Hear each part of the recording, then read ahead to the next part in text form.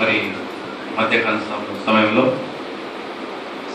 మీరు ఫోన్ చేశారు, పెరుగుతో ఎక్కువ తిన్నారా, నిద్ర వస్తుంది, మరి నిద్రపోవద్దు, నిద్ర ఆపుకోవాలి. తిండిని నిద్రని జయించిన క్రైస్తవుడు కాదు. ఏమే సో కాబట్టి దేవుని సమయంలో మనమందరం కూడా ఆయనకి నిలబడి వాక్యాన్ని విందాం. చిన్న ప్రార్థన చేసుకుందాము. పరిశుద్ధ ప్రేమ తండ్రి, ప్రభు యొక్క మధ్యాహ్న కాల సమయంలో ప్రభు నాయన పప్పుపాడ ప్రాంతంలో నాయనని సంఘంలో నా తండ్రి నిలబడటానికి అయ్యుడను అల్పుడను ప్రభు ఆ విషయంలో మీరు నాకు సహాయం దయచేస్తున్నాను ప్రభు. అన్ని విషయాల్లో సహాయం దయచేశారు ప్రభు. నాయన ఇక్కడ కూడా నీ కృపను గ్రహించినట్టు వందనాలు. వారికి ఇచ్చినటువంటి గొప్ప కమిట్మెంట్ బట్టి వందనాలు. దీవించండి. 3 రోజులు కోడికలు ఆస్వాదించండి. వస్తున్నటువంటి ప్రజలు దీవించండి. వారు అభిషేకింపబడి ప్రభు అనే వాక్యాన్ని విధులకు నీ ప్రభు దయచేయండి. ఆయన మరొకసారి ఆయన దాసుని బట్టి, ఆయన వారి యొక్క కుటుంబాన్ని బట్టి ఆయన స్తుతిస్తూ ఆయన వారి విషయంలో నేను సంతోషిస్తున్నాను. మమ్మల్ని అందరినీ మీరు జ్ఞాపకం చేసుకుని వాయిద్యాలు వాయించి బిడ్డలు కరెంటు విషయంలో అన్ని విషయాలు కూడా ప్రభు మీ స్వాధీనంలో తీసుకుని మమ్మల్ని మీరే నడిపించమని పొందండి.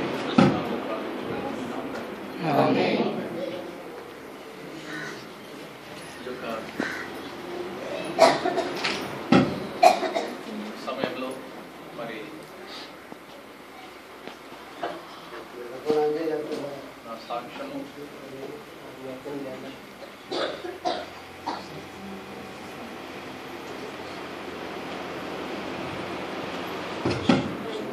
సాక్ష్యాన్ని పంచుకునే ముందు మీరందరూ కూడా దేవుని యొక్క సన్నిధిలో మీ గమనాన్ని ఇవ్వాలని కోరుతున్నాను. చాలా మందికి తెలుసు, సినిమాలు తెలియని వాడు చేయొద్దండి, సినిమాలు తెలియని వాడు చేయొద్దండి, నాకు సినిమా అంటేనే తెలియదు అన్నవాడు చేయొద్దండి. సినిమా తెలియదు, నాకు సినిమా తెలియదు అసలు ఏమీ తెలియదు. సినిమా అనేది తెలియదు అంటే సినిమాలు అంటే అని తెలుసా? అది నేను సినిమా చూడకపోవచ్చు, సినిమా అనేది ఒకటి ఉంటుందని తెలుసు కదా, అది కూడా తెలియని వాడు అంటాడు.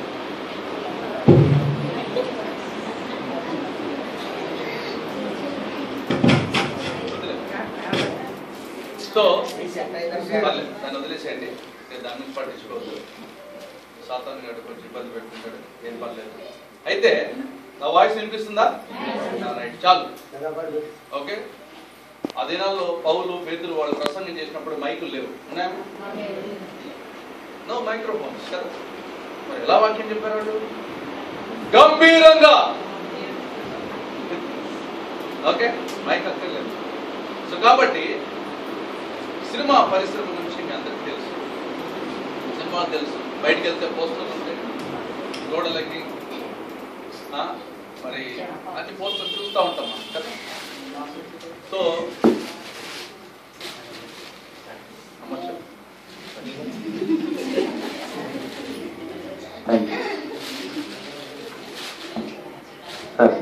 Thank you. మరి సినిమా పోస్టర్లు చూస్తుంటాం, రోడ్డు మీద వెళ్తున్నప్పుడు సినిమా పోస్టర్లు చూస్తాం. అవన్నీ చాలా మంది తెలుసు. ఈరోజు ఈ 2016లో సినిమాలు తెలియనటువంటి యవనస్తులు లేరు. ఉన్నారమ్మా? లేదు. పర్లేదు, మనం దేవుని సన్నిధిలో ఉన్నాము, యథార్థంగా ఉంటాం. హల్లెలూయా. ఓకే. దేవుడికి యథార్థవంతులు అంటే ఇష్టం. ఎందుకంటే యథార్థవంతులను బలపరుచుటకై యెహోవా కనుదృష్టి లోకమంతటా సంచారం చేయుచున్నది. మరి అలాంటి సినిమా ప్రపంచంలో నేను 12 సంవత్సరాలు పనిచేశాను. సినిమాలోకి వెళ్లే ముందు నేను ఒక గవర్నమెంట్ ఎంప్లాయీ. నాకు 20 ఏళ్ళకే జాబ్ వచ్చింది సింగరేణి కాలేజ్లో. ఆ జాబ్ కూడా, ఆ ఉద్యోగాన్ని కూడా వదిలేసి, సెంట్రల్ గవర్నమెంట్ జాబ్ అది, ఆ ఉద్యోగాన్ని వదిలేసి ఈ సినిమా మీద ఉన్నటువంటి పిచ్చితో నేను మద్రాసు వెళ్ళిపోయాను. ఎందుకంటే మద్రాసులోనే మరి నందమూరి తారక రామారావు అని, లేకపోతే ఏఎన్ఆర్, ఎన్టీఆర్ వాళ్ళందరూ కూడా, మరి చిరంజీవి వీళ్ళందరూ కూడా అక్కడే ఉండేవాళ్ళు. ఏ సంగీత దర్శకుడు మరి పైకి రావాలన్నా, ఏ నటీనటులు రావాలన్నా ఆ రోజు హైదరాబాద్లో ఈ యొక్క సినిమా ఫీల్డ్ లేదు, అంత చెన్నైలో ఉంది. కాబట్టి నేను చెన్నై వెళ్ళాను. మరి చెన్నైలో చాలా సినిమాలకు పనిచేయడం జరిగింది. తమిళ సినిమాలకు పనిచేశాను, తెలుగు సినిమాలకు పనిచేశాను. ఆ సినిమాలకి నా పని ఏంటంటే మ్యూజిక్ చేయాలి. ఏం చేయాలమ్మా? మ్యూజిక్. సంగీతం తెలియని వాళ్ళు చేయొద్దండి. అసలు నాకు సంగీతం అంటే తెలియదు, అంటే పాట నేను ఎప్పుడు వినలేదు అన్నవాళ్ళు చేయొద్దు. రైట్, మీకు అందరికీ తెలుసు. దేవుని స్తోత్రం కలుగును కదా. మరి మ్యూజిక్ తెలియని వాళ్ళు ఎవరు ఉండరు కదా, అందరికీ తెలుసు. చక్కగా పాడారమ్మా, మంచిగా పాడారు. నేనుంటే నాకు చాలు యేసయ్య, మంచి పాట.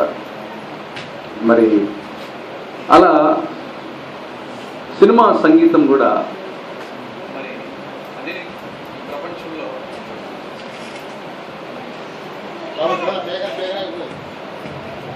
చూసుకున్నట్లయితే థ్యాంక్ యూ. ఈ సినిమా ప్రపంచంలో సంగీతానికి చాలా ప్రాధాన్యత ఉన్నది.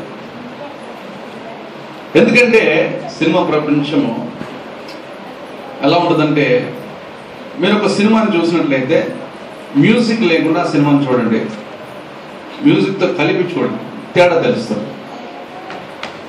అంటే నా ఉద్దేశం ఏంటంటే, మిమ్మల్ని ఇప్పుడు సినిమా చూడమని నేను చెప్పను, కానీ అర్థం ఏంటంటే ఆ సినిమాకి మ్యూజిక్ ఎంత ప్రాధాన్యత వహిస్తుంది అనేది దాంట్లో ఉన్న ఇంపార్టెన్స్ చెప్తున్నాను. అలాంటి సినిమా పరిశ్రమలో నేను చాలా సంవత్సరాలు పనిచేశాను. నేను ఒక 1000 సినిమా పాటలు రాసుకొని ఒక బుక్లో ప్రింట్ చేసుకొని ప్రతి డైరెక్టర్ దగ్గరికి, హీరో దగ్గరికి వెళ్తూ ఉండేవాడిని. ఎందుకంటే నేను వాళ్ళు నాకు కథ చెప్పాలన్నా, లేకపోతే దాని గురించి ఏదన్నా ఆ సినిమాలో ఉన్నటువంటి స్టోరీ ఏదైతే ఉందో అది నాకు వినిపించినప్పుడు దానికి సంబంధించిన పాట నా దగ్గర ఉండే. ఒక హీరో ఇంట్రొడక్షన్ సీన్ అనగానే ఆ హీరో ఇంట్రొడక్షన్ సీన్కి ఒక 50 వర్షన్స్ వినిపించేవాడు.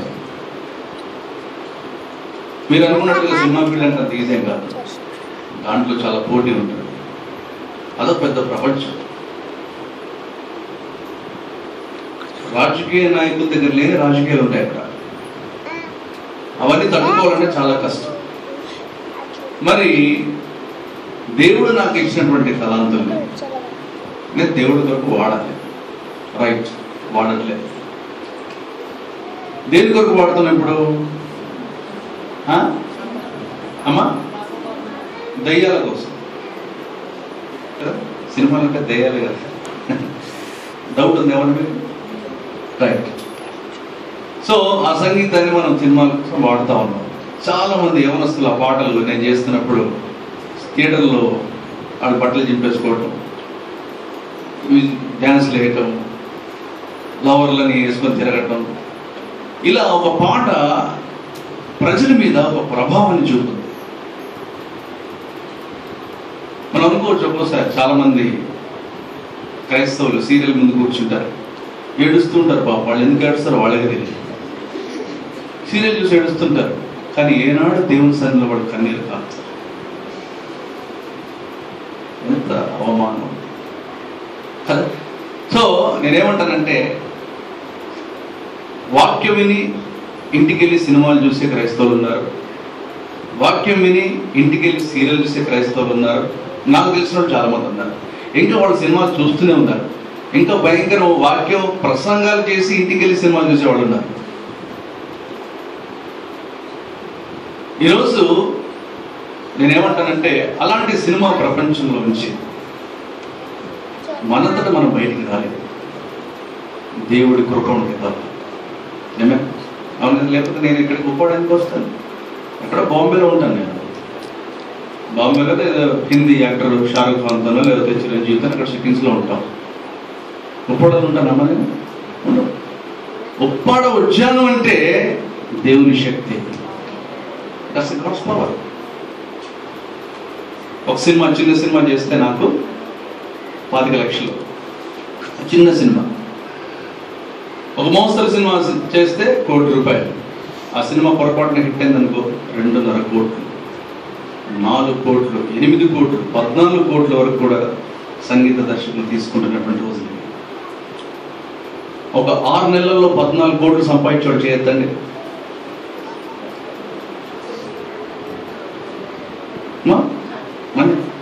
డబ్బులు రైట్. 6 నెలల్లో 14 కోట్లు. ఒక సంగీత దర్శకుడు రేట్ అంటే అంతే 6 monthsలో 14 crores. డబ్బుల్ని బస్తాల్లో తీసుకొస్తారు వాడు. కారు డిక్కీ తీస్తే డబ్బులే, ఎక్కడ చూసినా ₹1000 కట్టలు పడేసి ఉంటాయి. ఒకసారి పొరపాటు 2-3 కట్టలు ఎక్కువ ఇచ్చేస్తుంటారు, సారీ అంటుంటారు ఇచ్చేసి. అలాంటి ప్రపంచం. అక్కడ ఏ హీరోని ఎప్పుడైనా ఈజీ కలవచ్చు. కలవటం అంటే వాళ్ళే నేరకు వస్తారు, ఎందుకంటే వాళ్ళ సినిమాకి పాటలు అవసరం కాబట్టి. ప్రభాస్ వాళ్ళ తమ్ముడు మీరు చూసే మహేష్ బాబు వీళ్ళందరినీ మేము డైరెక్ట్ కలుస్తుంటాం. వాళ్ళు వస్తుంటారు, పాటలు వినిపిస్తుంటాం. ఈ పాట బాగలేదు, ఇంకో పాట మనం మార్చుతామని చెప్తున్నాం, కూర్చుంటాం, చాలా డిస్కషన్స్ అవుతాయి. ఒక కథ వినాలంటే ఒక హోటల్ బుక్ చేయాలి. అది ఎలాంటి హోటల్ అంటే హైదరాబాద్లో తాజ్ కమల్, తాజ్ బంజారా హోటల్స్ ఉన్నాయి. అది ఒకరోజు సూట్ రూమ్ బుక్ చేస్తే 35,000 పొద్దున్న సాయంత్రం వరకు. కథ వింటానికి ఒక టీ తాగితే ₹750. So that's cine field. సినీ ఫీల్డ్లో మీకు డబ్బు అనేది ఒక ప్రవాహం, అంత భయంకరంగా ఉంది. అక్కడ లేని పాపం లేదు, లేని అన్యాయం లేదు, లేని అక్రమం లేదు, లేని దుర్మార్గత లేదు. నేను చక్కగా ఈ సినిమా ఫీల్డ్లో ఫిలింఫేర్ అవార్డ్స్ చాలామంది మా టీవీ, ఈటీవీ, జీ టీవీ, ఆ టీవీ, ఈ టీవీ అని చూస్తుంటారు కదా. అందులో ఫిలింఫేర్ అవార్డ్స్ అని, ఆట పాట అని చాలా ప్రోగ్రామ్స్ వస్తుంటాయి. మీరు ఎప్పుడైనా స్ట్రీట్ రోడ్ కొంచెం ముందుకెళ్తే పాటలు పడుతుంటాయి టీవీలో, పెద్ద పెద్ద సౌండ్ పెట్టుకుని వింటుంటారు. సో అలాంటి సినిమా ఫీల్డ్లో ఒక సినిమా హిట్ అవ్వాలన్నా, ఒక సినిమా బయటికి రావాలన్నా సంగీత దర్శకుడి పాత్ర చాలా ఎక్కువగా ఉంటుంది. సార్ రామోజీరావు గారు పిలిచారు. రామోజీరావు గారు ఎంతమంది తెలుసు మీకు? రామోజీ ఫిలిం సిటీ తెలుసా హైదరాబాద్లో? పోనీ ఈటీవీ తెలుసా? ఈనాడు పత్రిక కూడా తెలియదా? ఈనాడు పేపర్ తెలియదా? ప్రియాపక్ష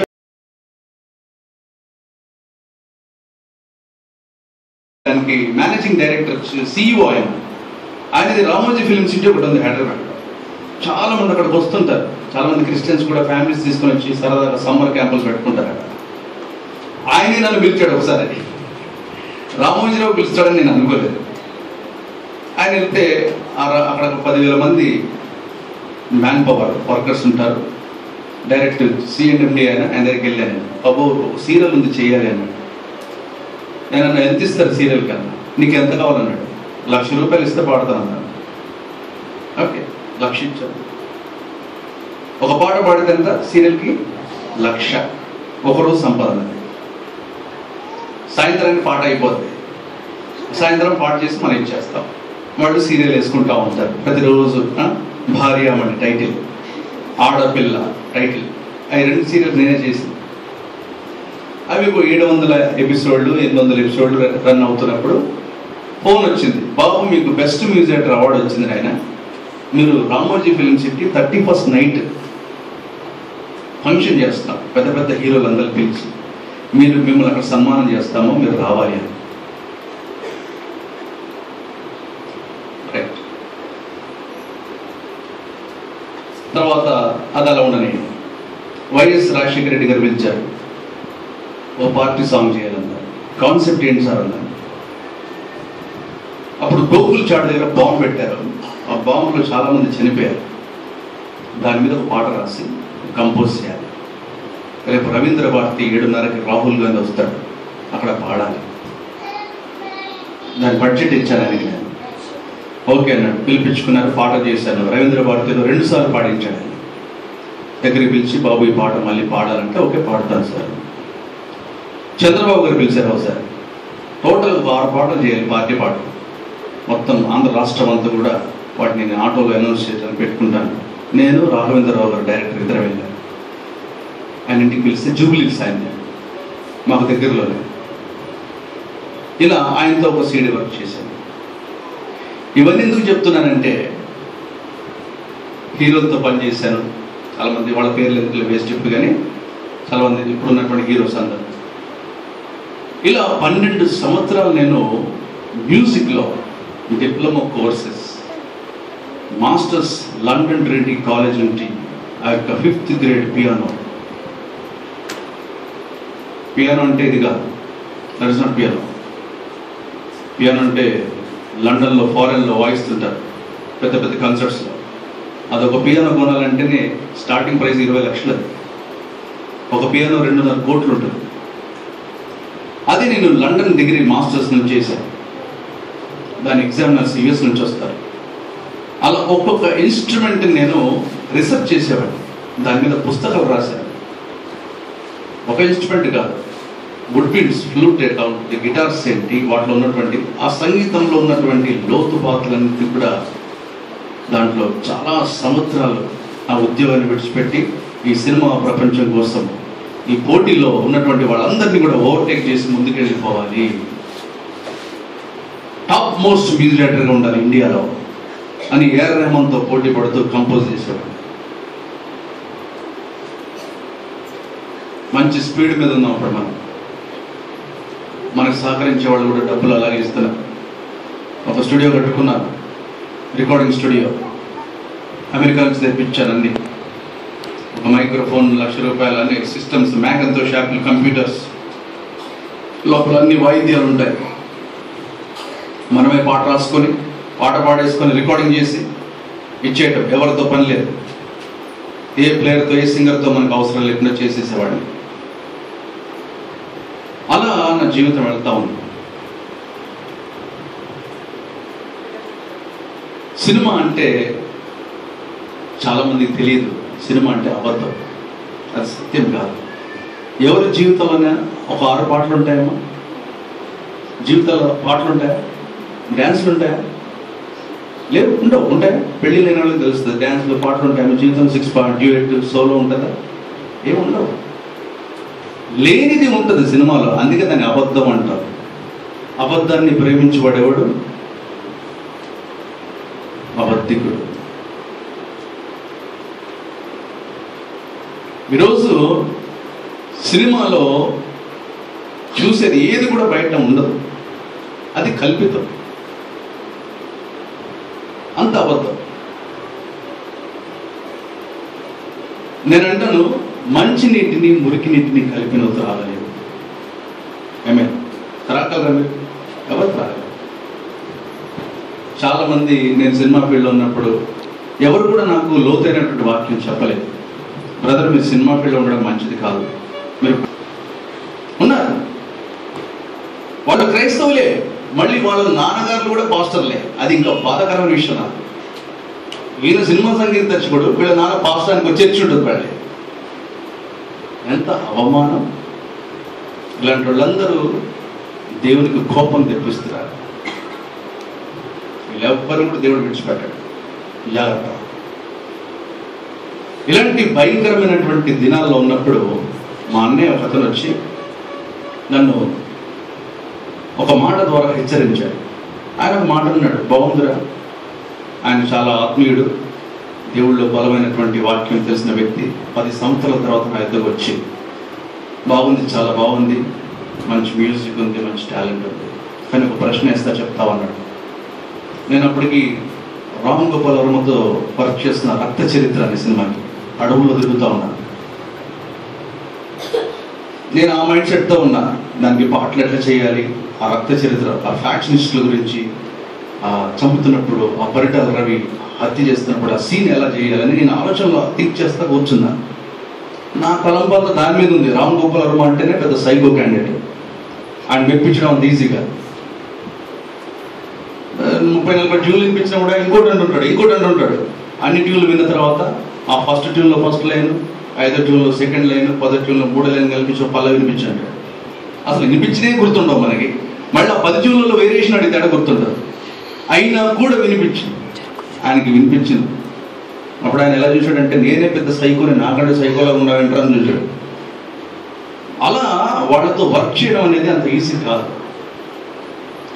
వాళ్ళకి ఎప్పుడు కూడా పొద్దున్న లేస్తే వాళ్ళలో దురాత్మలు ఉంటాయి. నేను సినిమా వాళ్ళని బయటికి చూసినంత మంచి వాళ్ళు ఉంటారు. వాళ్ళ జీవితాలు, వాళ్ళ క్యారెక్టర్స్ చెడిపోయి ఉంటాయి. నేనే ప్రత్యక్ష సాక్షి. అలాంటి దినాల్లో నేను ఉన్నప్పుడు మా అన్నయ్య నన్ను హెచ్చరించాడు. ఈ రోజు రాత్రి నువ్వు చనిపోతే నువ్వు ఎక్కడికి వెళ్తావు? ప్రశ్న ఏంటమ్మా ప్రశ్న? ఈ రోజు రాత్రి నువ్వు చనిపోతే ఎక్కడ వెళ్తావు? అదే ప్రశ్న మిమ్మల్ని వేస్తాం. ఒకవేళ ఈరోజు ఎవరైనా ఈ లోకాన్ని విడిచిపెడితే ఎక్కడ ఉంటావు? పరలోకం ఉంటాయని చెప్పుకున్నంత మాత్రం నేను కాదు. అదే చేపల మార్కెట్ అక్కడ పోవడానికి పరలోక రాజ్యం జాగ్రత్త. ఎవడు పడితే వాడు పోవడానికి కాదు. అది ఎవరో కొందరు ఉంటుంది. హెబ్రీ పత్రికలో కొందరే, అందరు కాదు, ఎవరో కొందరు నా ఇరుకు మార్గం కనుగొని వారు కొందరే. మత్తయి సువార్త 7:14. హెబ్రీ పత్రిక 6:6లో ఉంటుంది. ఎవరో కొందరు విశ్రాంతిలో ప్రవేశించుతున్న మాట నిశ్చయము కనుక అంటాడు. ఎవరు వారు? అందులో నువ్వు ఉన్నావా? గ్యారంటీ ఏంటి? That's a faith. అదే విశ్వాసం అంటే. ఆ ప్రశ్న నన్ను వేసి ఆయన వెళ్ళిపోయాడు. నాకేం అర్థం కాదు. ఏంటి నా మైండ్ అంతా డిస్టర్బ్ చేశాడు. ఈరోజు చనిపోతా అంటాడేంటి? నేనేదో సినిమా ఫీల్డ్లో టాప్ మ్యూజిక్ రావాలని నేను ప్రయత్నాలు చేస్తుంటే నాకు చాలా సినిమా కమిట్మెంట్స్ ఉన్నాయి. చాలా సినిమాలు చేయాలి నేను. రేపు పొద్దున పవన్ కళ్యాణ్ ప్రొడ్యూసర్ వస్తాడు, ఆయన ఒక పాట వినిపించాను. ఆ డైరెక్టర్ వస్తాడు, ఆయన ఒక పాట వినిపించాను. నేను నా ఇదిలో ఉన్నా.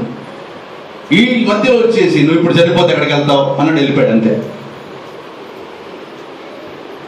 నేను చాలా ఆ మాటకి నాకు ఏం మాట్లాడాలో అర్థం కాదు. ఎందుకంటే నా దగ్గర జవాబు లేదు. చాలా కాలం తర్వాత బైబిల్ తెరిచాను. బైబిల్ తెరిచి చూస్తే దేవుడి వాక్యం ద్వారా నాతో మాట్లాడిన మాట ఏంటంటే లూకా సువార్త 16:13. ఏముందమ్మా అక్కడ?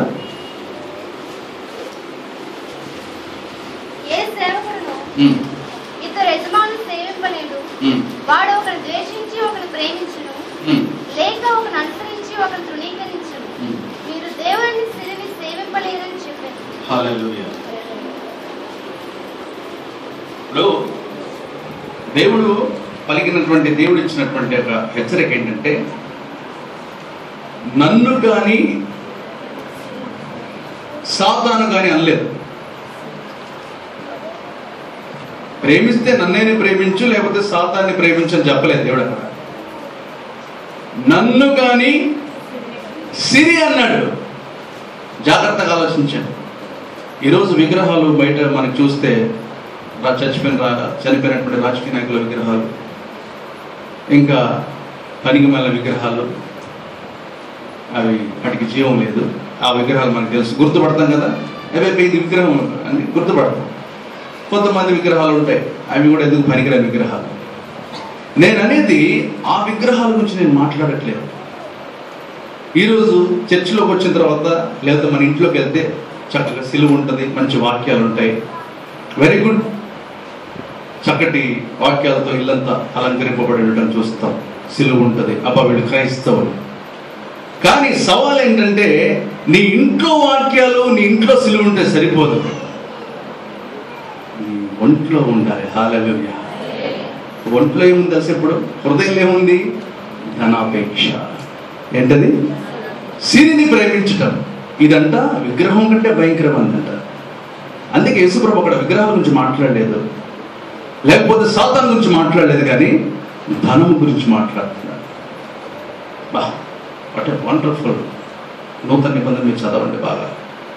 యేసుప్రభు డబ్బు మీద ఎప్పుడు హెచ్చరికలిస్తూ, డబ్బు మీద వ్యతిరేకిస్తూ ఆయన మాట్లాడటం చూస్తాం.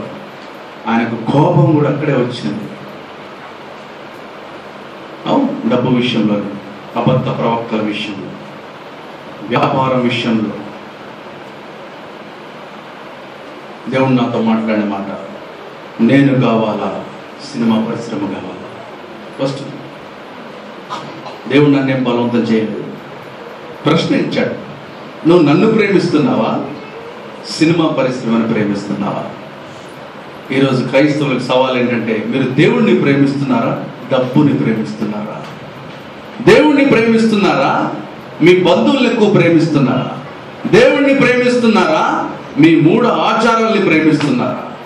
దేవుణ్ణి ప్రేమిస్తున్నారా, లేకపోతే నేను అనే అహంకారంతో బ్రతుకుతున్నారా? ఎవరిని ప్రేమిస్తున్నావు? ఎవరు నీ విగ్రహం ఈరోజు? ధనమే కాకపోవచ్చు, ఇంకా చాలా ఉండొచ్చు కదా. ఎవరిని ప్రేమిస్తున్నావు? నువ్వు నన్ను సిరిని ప్రేమించలేవు. అందుకే రాజుల గ్రంథం 2వ రాజులు 17:33 ఒక మాట ఉంది. ఏముంది అక్కడ? Don't play with the mobiles. ఈ ప్రకారముగా వారు యెహోవా యందు భయభక్తులు గలవారై ఉండి, యెహోవా యందు భయభక్తులు గలవారై ఉండి, తాము ఏ జనులో నుండి పట్టబడిరో, వారు ఏ జనుల్లో నుండి పట్టబడిరో, ఆయా జనుల మర్యాద చొప్పున, తమ దేవతలను పూజించుచుండిరి. నేటి వరకు చాలు. వాళ్ళు యెహోవాను ఆరాధిస్తున్నారు, మళ్ళీ ఏం చేస్తున్నారమ్మా? తమ దేవతలను కూడా ఆరాధిస్తున్నారు. ఇది ఎంతవరకు న్యాయం? పిచ్చి కాకపోతే వీళ్ళే క్రైస్తవులు. మన ఆగ్రహంగా పనికి మన క్రైస్తవులు. ఇందులో ఒక్కడు పనికి వచ్చేవాడు లేడు. అలాంటివాడు దేవుడి దగ్గరకు వచ్చినట్టే ఉంది, మళ్ళా వాళ్ళ యొక్క ఆచారాలు అలవాట్లు పోలేపో. ప్రభువు నాతో మాట్లాడే మాట, ఉంటే ఇటైనా ఉండు, అటైనా ఉండు, అటు ఇటు కానీ బతక డెసిషన్ తీసుకో అన్నాడు ప్రభు. నేను చాలా బాధతో, ప్రభు 12 సంవత్సరాలు, ఒక సంవత్సరం కాదు, 12 సంవత్సరాలు దాని మీద నేను ఎక్సర్సైజ్ చేశాను, దాని మీద చదువుకున్నాను, లక్షలు ఖర్చు పెట్టాను. ఈరోజు స్టాప్ యువర్ మ్యూజిక్ అంటే అది ఎంత కష్టంగా ఉంటుంది. నాకు అప్పుడు అనిపించింది, పరలోకమందున్న తండ్రి ఇంత కఠినంగా ఉంటాడా? ఎస్, ఒక సమయం వచ్చినప్పుడు దేవుడు ఇంత చాలా కఠినంగా ఉంటాడు. ఆమేన్. ప్రేమామయుడు, జాలిమయుడు, దయామయుడు అని టైటిల్ సరిపోదు, పెట్టుకోకండి ఊరికే. అర్థమైందా? ప్రేమామయుడే, కానీ సమయం వస్తే నీకు బుద్ధి గుణపాఠం నేర్పించే తండ్రి కూడా. హల్లెలూయా. ఆ యాంగిల్ కూడా చూడాలి. అందుకే మనోళ్ళు సత్యం సగం చెప్తారు, పూర్తిగా చెప్పరు. సత్యం హాఫ్ ట్రూత్ అంటారు, సగం సత్యం. పర్లేదమ్మా, నువ్వు ఎక్కువ పాపాలు చేయబాకు, ఒక జాగ్రత్త చూసుకొని చేయాలంటుంటుంది. పాపం చేస్తే చస్తాం, నరకానికి పోతాం అని చెప్పాలి.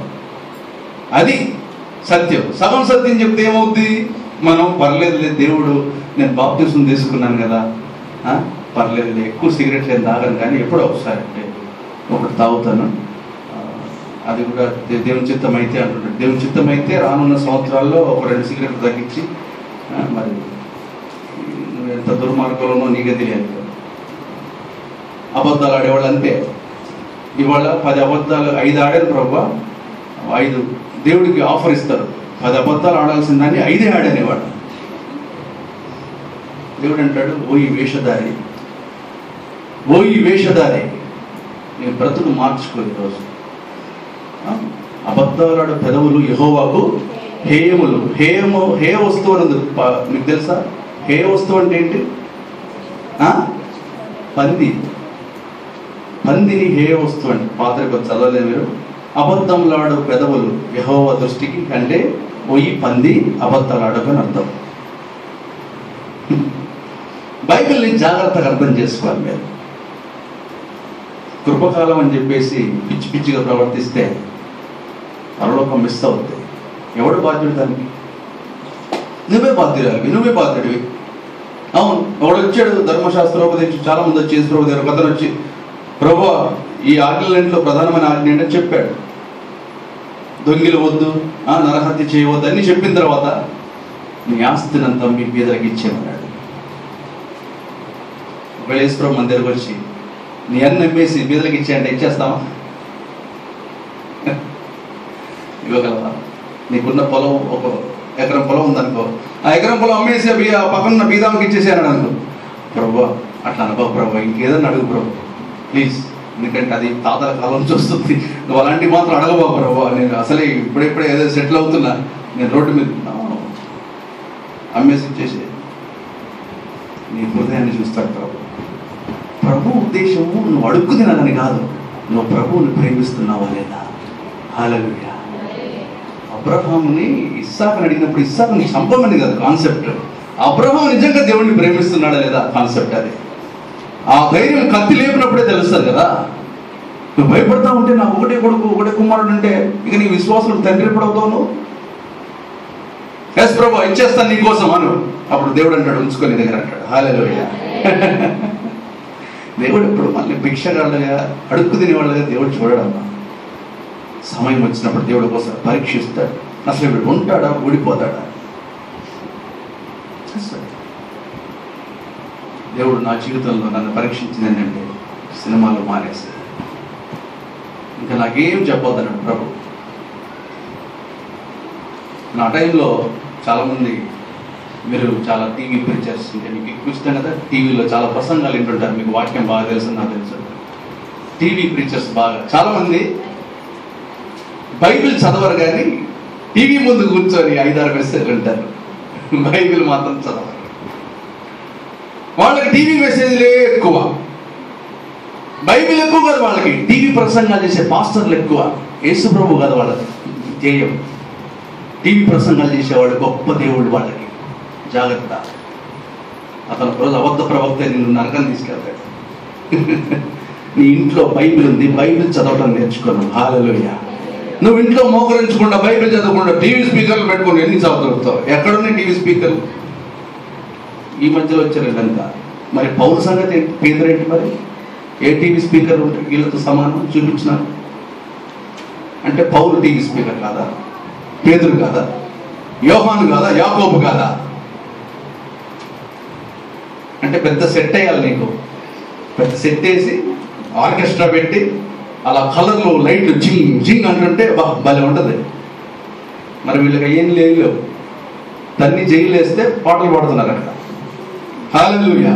ఏ సౌండ్ సిస్టమ్ లేదు, ఏమీ లేదు అక్కడ, చీకటి ఏమీ లేదు. భయంకరమైన పరిస్థితుల్లో వాళ్ళు పాటలు పాడుతూ ఉన్నారు. అలాంటి స్థితిలో క్రైస్తవ జీవితం నిలబడుతుందా ఊడిపోతుందా? ఎస్. ఆ రోజు ప్రభువు నాతో మాట్లాడిన మాట, నేను కావాలా లేకపోతే సినిమా పరిశ్రమ కావాలని నిర్ణయించుకోవాలి. నేను ఆలోచనలు పడ్డాను. చాలామంది టీవీ ప్రీచర్స్ని కన్సల్ట్ అయ్యాను. వాళ్ళు నాకు ఇచ్చిన సలహా ఏంటంటే, బ్రదర్ మీరు సినిమా ఫీల్డ్లో ఉండి కూడా దేవుని పరిచయం చేయొచ్చు అన్నాడు ఒక ఆయన. సినిమా ఫీల్డ్లో ఉండి కూడా దేవుని పరిచయం చేయొచ్చు అంటారు. మీరు ఎంతవరకు ఆమోదిస్తారో చేయొద్దండి.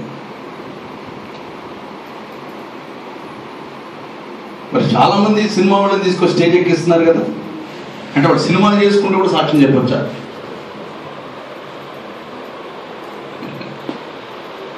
Be careful.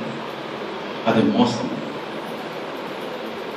అది భయంకరమైన సర్పం. అది తన కుయుక్తి చేత అవ్వను మోసపరిచినట్లు నిన్ను కూడా క్రీస్తు యేసు యొక్క సరళత నుండి పవిత్రత నుండి ఎట్లయినా నువ్వు తొలగించనేమో అని నేను భయపడుతున్నానన్నాడు పౌలు. హల్లెలూయా. కొరింథీయులకు రాసిన పత్రిక 11:3 ఉంటుంది. చదవండి. 2 కొరింథీ 11:3.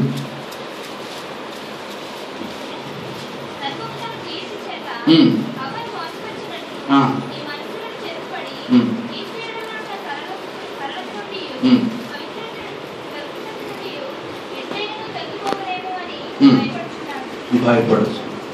నీకు నాకు భయం లేదు, పాడలేదు. మహాభక్తుడైన పౌలు ఎందుకు భయపడాలమ్మా? ఆయనకేం పరిపాడలేదు అనుకున్నారండి. ఆయన సర్వస్వాన్ని విడిచిపెట్టి దేవుడిని వెంబడిస్తున్నాడు. ఆయన 14 పత్రికలు రాశాడు. బలమైనటువంటి సేవకుడు. నేను చాలామంది సేవకుల దగ్గరికి వెళ్తే, మీరు ఉండొచ్చు బ్రదర్, పర్లేదు, మీరు సినిమాలు చేసి మా సీడీలు కూడా చేయండి అన్నాడు ఒక ఆయన. స్టూడియో ఉంది కదా నాకు, సీడీలు చేయండి, సినిమాలు చేయండి. వాళ్ళు ఇచ్చే సలహాలు, వాళ్ళు మీ దృష్టికి పెద్ద పెద్ద ప్రీచర్స్ టీవీలో వస్తుంటారు. వాళ్ళు ఎక్కువ సినిమా వాళ్ళతో కమ్యూనికేషన్ ఉంటుంది. వాళ్ళకి సినిమా వాళ్ళు స్టేజ్ మీదకి రావాలి, రాజకీయ నాయకులు స్టేజ్ ఎక్కాలి, వాళ్ళకి చెడ్డ సాక్ష్యం ఉన్న వాళ్ళందరినీ తీసుకొచ్చి దేవుని పులిపీటెక్కిస్తుంటారు. దేవుడు మహిమపరచబడతాడా? నో. ఎవరు చెప్పారు దేవుడు మహిమపరచబడతాడని? ఆ ప్లేస్లో అపోస్తలుడైన పౌలు ఉంటే